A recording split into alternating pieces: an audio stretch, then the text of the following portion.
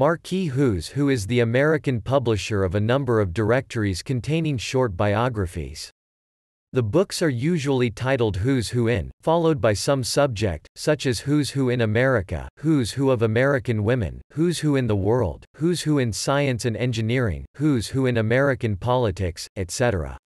Marquis Who's Who books are often found in the reference section of local libraries, at corporate libraries, and are also used for research by universities. In 2005, while Marquis was owned by News Communications, Inc., publishers of The Hill, The New York Times referred to the 60th edition of Who's Who in America as a librarian's Vanity Fair. Marquis states in the preface that Who's Who in America endeavors to profile the leaders of American society, those men and women who are influencing their nation's development. Entries in Marquis Who's Who books list career and personal data for each biography, including birth date and place, names of parents and family members, education, writings and creative works, civic activities, awards, political affiliation, religion, and addresses.